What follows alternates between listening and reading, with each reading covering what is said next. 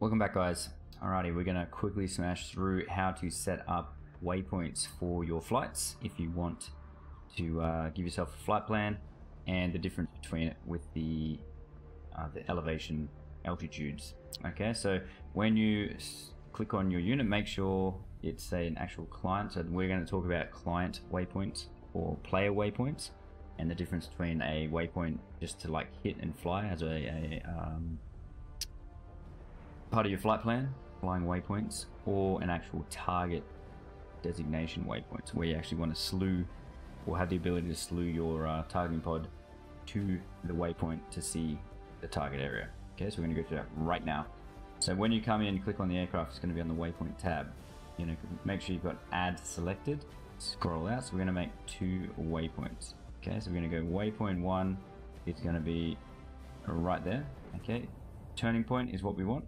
Okay, the other ones, landing, refuel, flyover point, and landing, they're more for AI aircraft. So if you want to make them land, you can select landing point. If you want to make it flyover point and turning point, it's pretty much the same thing. And landing, refuel, rearm is another thing for AI. Okay, so you can make them land, get a refuel, get a rearm, and then continue flying again. In theory, but I don't know if that works too good. But we're just going to cover turning point and how we can kind of tweak it to our needs. So altitude, we can make this whatever we want. 15. Number 1 key is being a bastard. 15,000 feet, and we'll make it 450 knots. So all that's doing, okay, is designating a spot in the air, and we'll go through this in the mission in the actual mission. I'll show you the Hornet itself. 15,000 feet is where the waypoint is going to actually be a physical spot in space and time. Okay, it's marking this point at that exact longitude and latitude at 15,000 feet in the air is where this coordinate is going to be placed. And the speed is more again for your AI aircraft. If you want them to speed up or hit a certain waypoint and increase speed or slow down, whatever you want to do, speed is more for that. Okay, but for a player, we're not, you know, you're not going to tell someone you must fly 250. Like they'll do what they want. Okay, so that's that. Now we're going to make this one. Okay, we'll call this guy, you can call it whatever you want. So we'll call it IP, ingress point. And now we're going to come over to here. We're going to click on that. We're going to call this T1. Okay, target 1. Turning point, and now this is the difference. So if I want this to be an actual waypoint that I can use my targeting pod or slew my weapons to this targeting point, I need to, or waypoint, sorry, I need to change my altitude to the ground. So the easiest way, you can either mouse over, and you see down here in the altitude, mouse over the waypoint, and it's altitude 59. Okay, so I can type in 59 feet. Okay, or if you can't be asked, or you don't really know, can't be bothered to read what the altitude is, just press altitude 0 feet.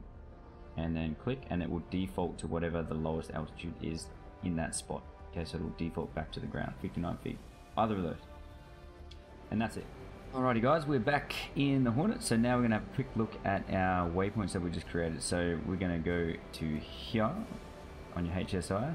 Okay, you can do this on the HSI or in the SA page in the Hornet, but for the sake of this tutorial, we're just gonna go through what that was that we set up in the mission. So waypoint 1, we can see our waypoint is there ahead of us. Okay, if we box it, we know that it's 12.7 nautical mile, but it doesn't say IP on the HUD. It actually says it just there. And we're going to slew our targeting pod to that waypoint. Okay, so we're going to got our waypoint designate. You can see that our targeting pod is looking up in the air. Alright, it's looking up there at 15,000 feet. That's where it's looking, because that's the spot that we, or the altitude that we gave that waypoint. So now if we go to waypoint 2, okay, and designate, you can see there, waypoint 2 is designated the airfield, and we can zoom around, look around at that airfield, and there's our targets. Okay, the tanks and stuff we put down in the mission editor. So that's the difference. Okay, so make sure if you want a waypoint or you guys to use as a targeting reference point. Make sure you set the altitude to ground level in that spot. So easiest way, just press 0 for altitude and just click out of it and it will default to ground level for you on that spot. Alright, hope that helped guys. I will see you on the next one. Catches.